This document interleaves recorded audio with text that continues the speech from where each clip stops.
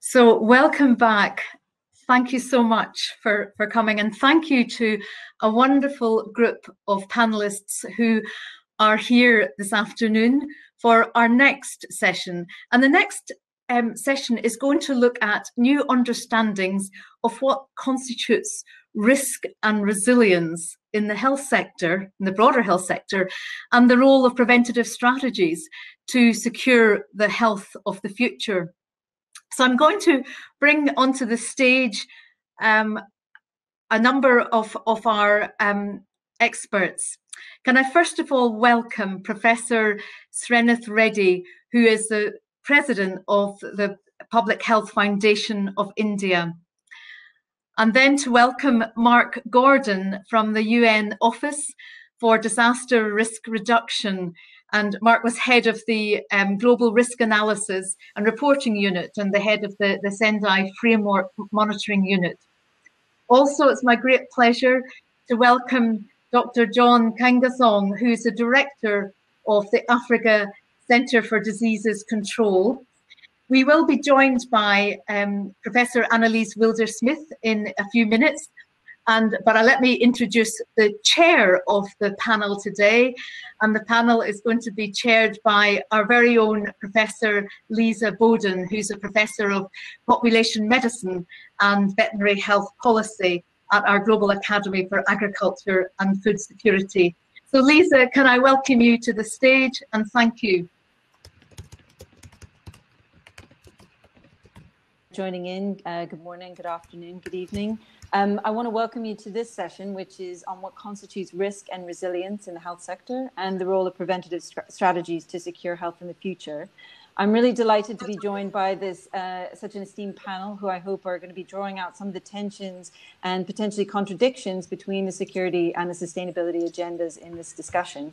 So just to start, I just want to introduce the idea that prior to the COVID-19 pandemic, there's perhaps been insufficient consideration of how global health security and sustainable development agendas interact, and perhaps therefore also an implicit assumption that actions for one might also be advantageous to the other. But these agendas aren't necessarily aligned.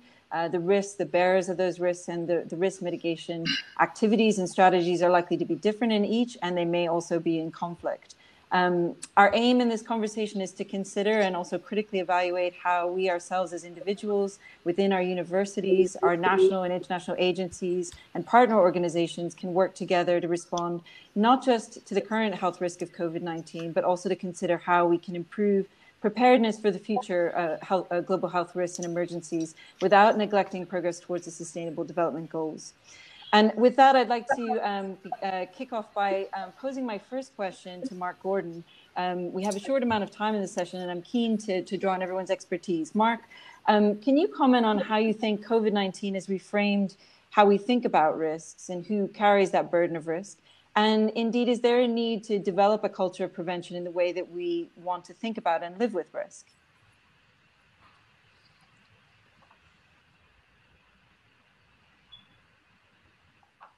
Us to reflect deeply. I can summarize this: the transparency of proximity and the transparency of immediacy. COVID has forced us all, individually and collectively, to reflect very deeply on many of the things that underpin a functioning society, how we organize, how we interact, and how we collaborate. It's pushed us to re-examine and redesign some of the constructs that define how we conduct research, how we educate, we develop knowledge, make decisions, perhaps invest, to the point of shaping or be shaped by capital. It's really caused us all to reflect very deeply on the very nature of individual and collective responsibility through the choices that we make, if we are able to make those choices, indeed those lifestyles that we lead. I suspect that we will take this forward, but it's also caused us, and I heard Dr. Fauci referring to this earlier in the conversations around his fervent hope for us to be able to learn from our experience, because of course the pandemic that we are currently navigating and will continue to navigate for some time, if not ever, these realities exist because And to paraphrase Gilbert White, we did not do better with what we knew or what we know.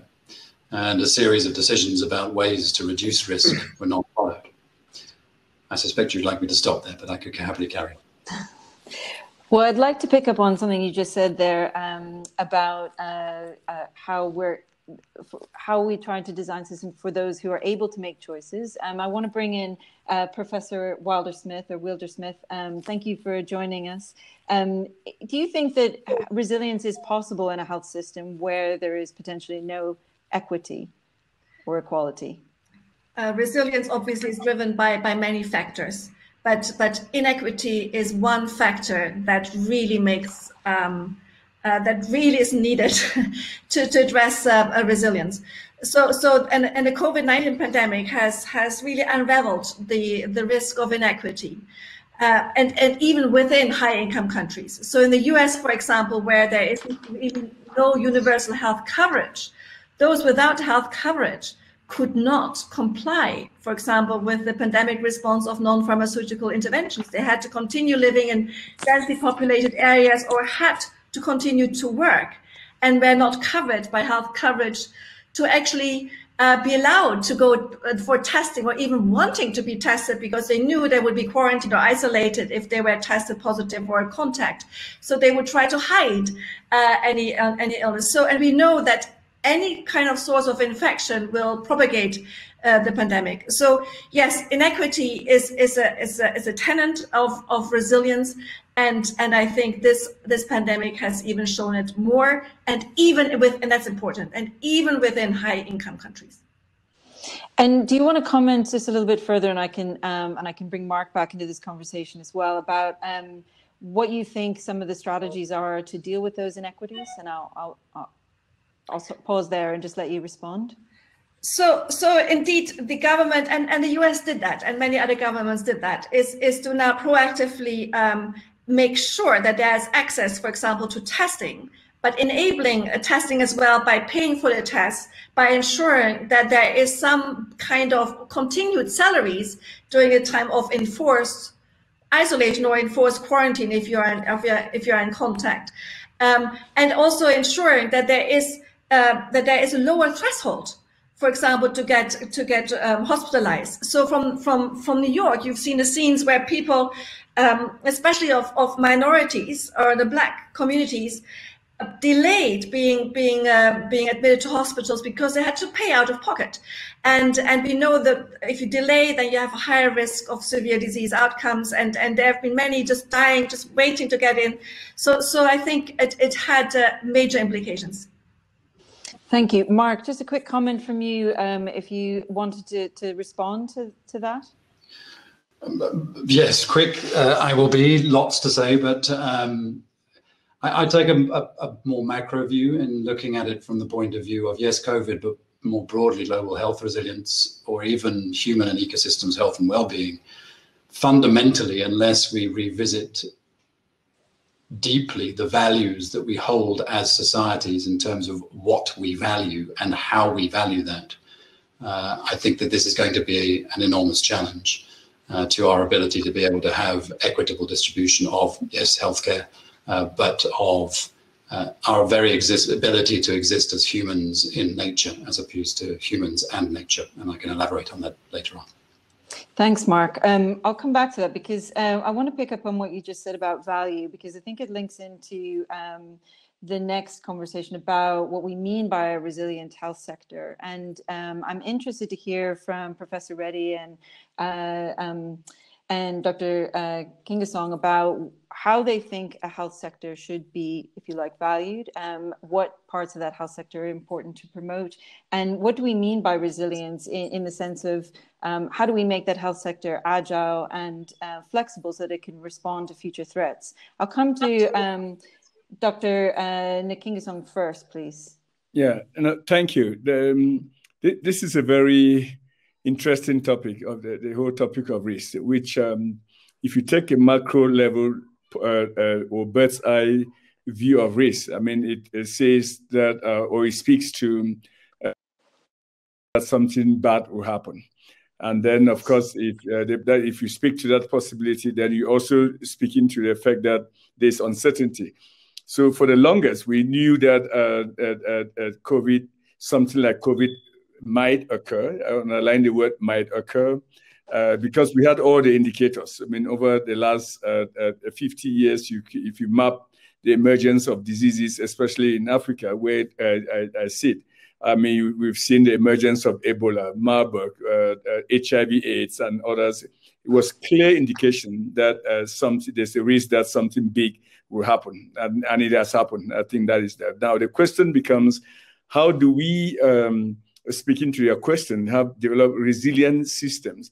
I've always argued that, at least from where I sit, as the saying goes, your stand on any issue is where you sit, is that you should actually be doing the strengthening our systems to address the current challenges in a manner that when you are faced with a risk emerging or new diseases emerging like COVID, you can actually use those same systems to fight them, okay? And not necessarily build separate systems that will be will be resilient enough to fight new outbreaks. So what do we mean by this? If we have a strong workforce, okay, at different layers of the community, that we are applying them to fight the challenges that we face every day on the continent, like HIV/AIDS, tuberculosis, malaria, the challenges of immunization. If we can produce vaccines locally to fight in existing diseases and not import 99% of our vaccines and drugs outside of the continent, then you have resilient systems that when you are challenged with these new viruses or new disease threats, you can apply them very quickly to addressing them. That is what I would see from where I sit as having a resilient system. But I look forward to really expanding on this or debating on this further. Yeah, I want to just pick up on something you said. So it's this tension really between local solutions that are culturally appropriate solutions, where you're developing self-sufficiency at an individual level, but also at regional and community levels, and then building to a national level. But that also has to then link in a systemic way internationally. So you have to have local resilience, is what I've heard you say, but international connectedness at the same time. Perhaps just a reaction to that, and then I might bring in Professor Reddy to see what his experiences are in India. No, absolutely. I think you capture it so nicely. I think also, we need to step back and be humble enough to say that we need to couch out a new public health security architecture. That speaks to the global governance of that.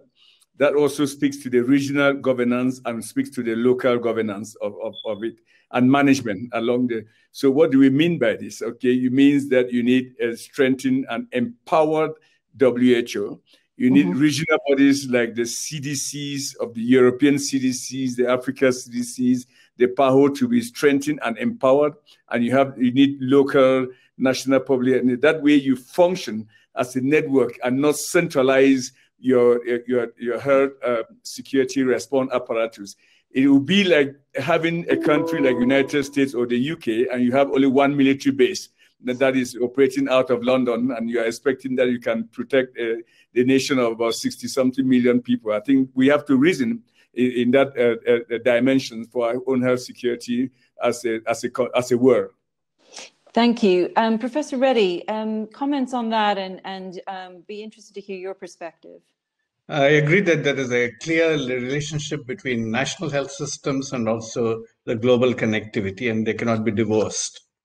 At the national level, we need a well-resourced, well-functioning health system in the steady state to provide a swift and strong surge response when a public health emergency strikes you.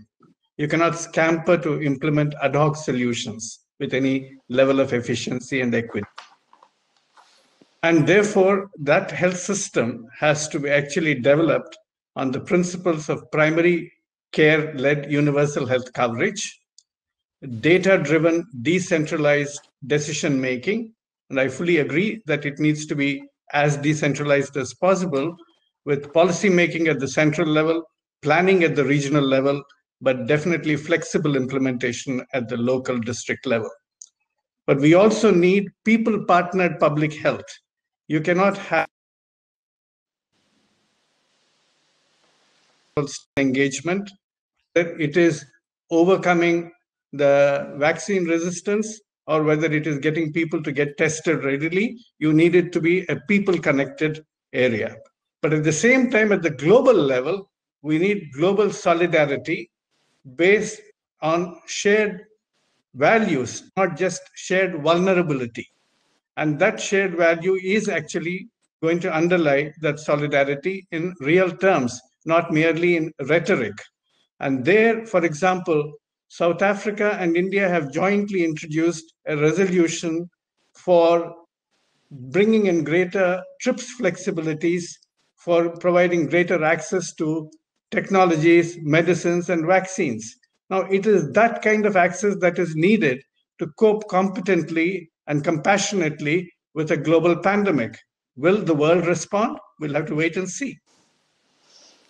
Thank you. I'm very interested. I think it picks up nicely, actually, where Marc sort of began, which is around here about this concept of shared values, and again, thinking about this as scaling up from local values up to international values. I'm curious about whether, when we're talking about global health, we're talking about health, or we're talking about well-being, and how that fits into the context of the sustainability agenda. I'll just maybe just throw that out to all for a moment, and just to have some reaction. Would you like to come in, Professor Wilder-Smith? Yeah, thank you. Yes, in fact, I work as consultant for WHO, and at the time when we did not yet have vaccines, we decided that we need to think through the values that would underpin decisions on vaccine prioritization and vaccine allocation for equitable distribution between countries, but also within countries.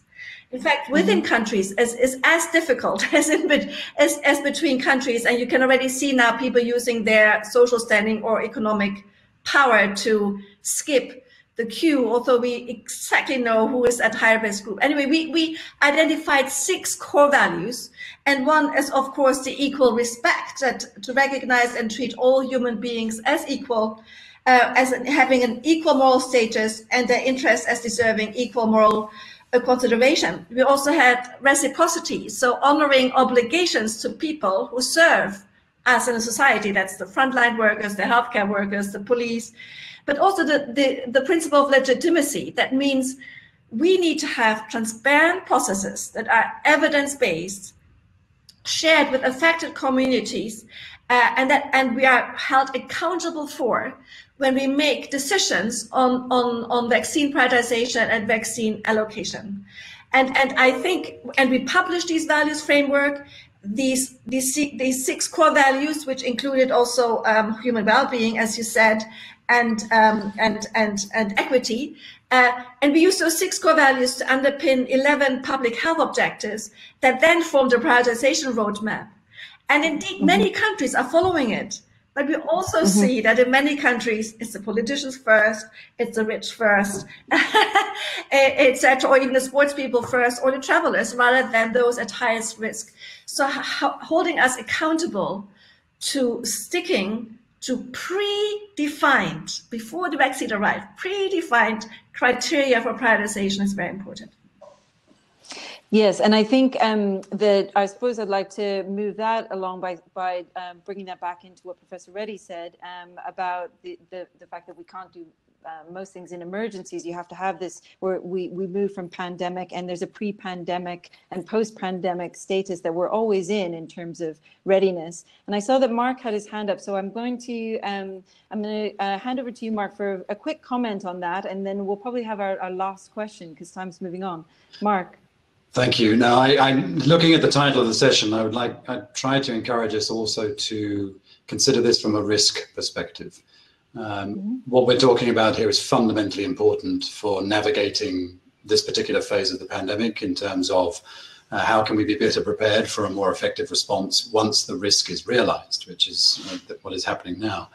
But I would hope that part of the lessons that we learn through this is also to really think ex ante, really think upstream about what are the preventative measures that we can undertake to try and understand what are the fundamental causal factors and root drivers of risk.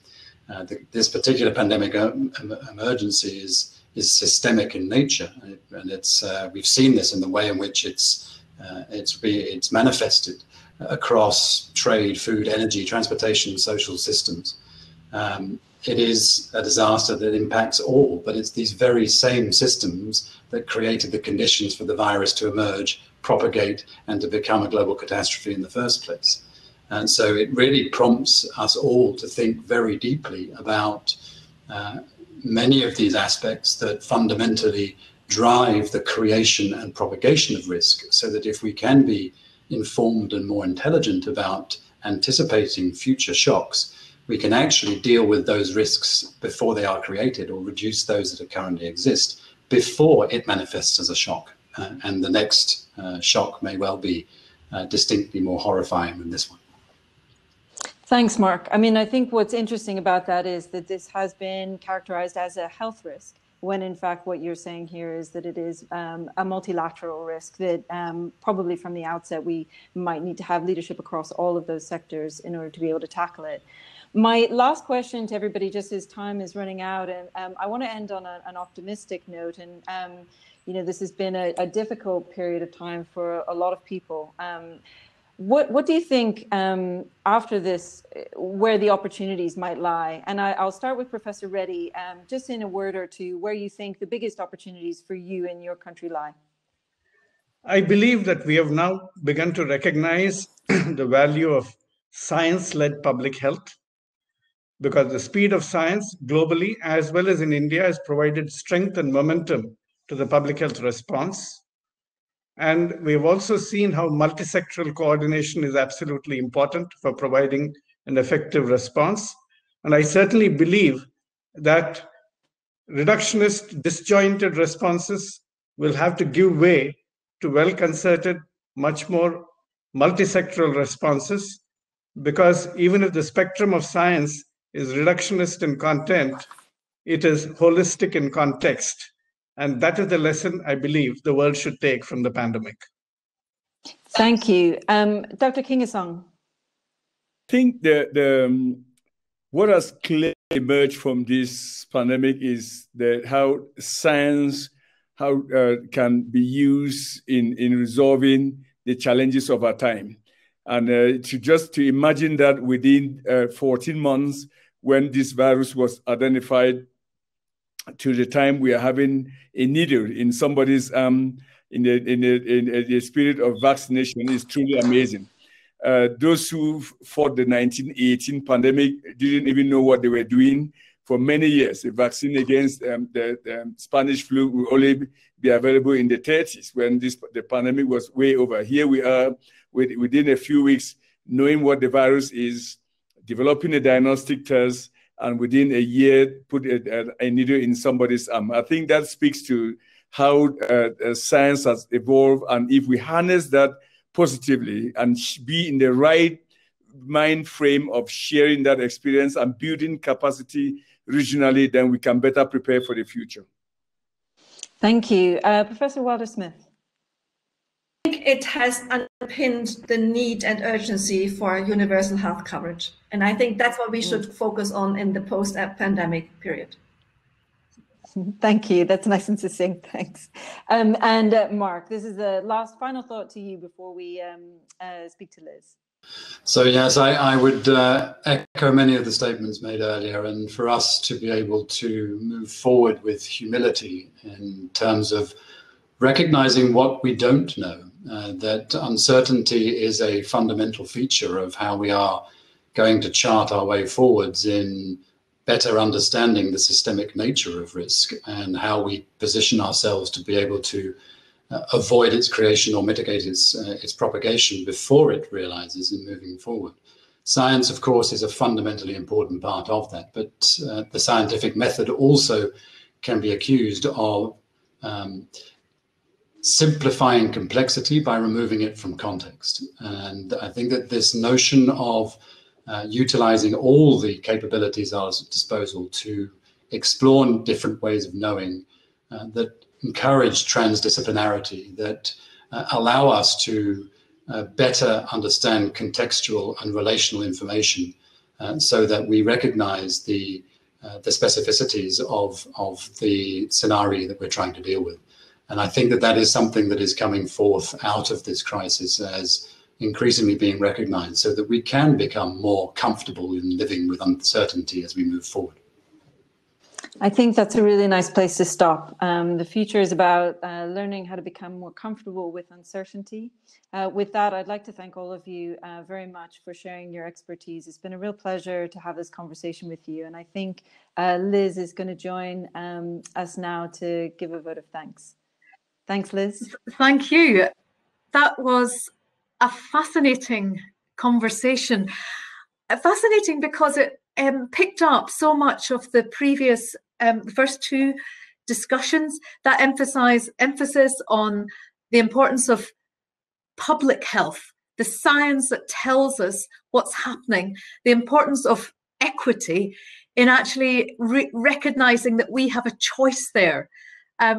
The importance of primary care, and while you didn't use the words specifically, I think, Annelies, when you talk about universal health coverage and the need for universal health coverage, it's got to start in the primary care domain, and that's got to be where the steadiness starts. And also that sense of planetary health, of where we go, because our world is so interconnected. It's so, if we think of COVID as just this pandemic about human health, we're wrong. If you think it's just about animal health, if you think it's just about economic health, we're wrong. It's about this complexity together. I love what you said around also being much more sensitive to the risks that are there already. What drives the creation of risk? How do we identify that? How do we learn lessons from every continent and begin to have a much more collective understanding? So thank you. I really appreciated your time. Thank you so much, Professor Reddy, and the insights you have brought from the Indian subcontinent.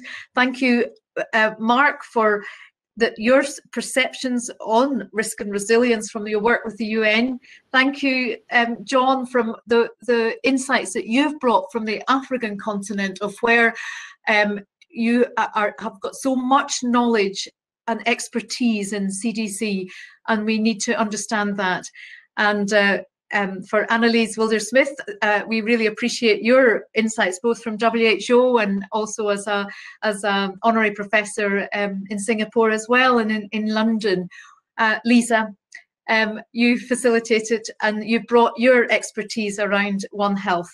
So for that, I want to say we appreciate the time, and please do, for the global public who are listening, please do respond in, add to the hashtag Edinburgh Futures Conversation, add comments, because the day is about identifying a set of principles of action that we as a university, but as partners together, can take forward. As Dr. Fauci said at the start, it's about collective action, it's about solidarity, and Dr. Chong said that, and Professor Kloscheit said that, solidarity together.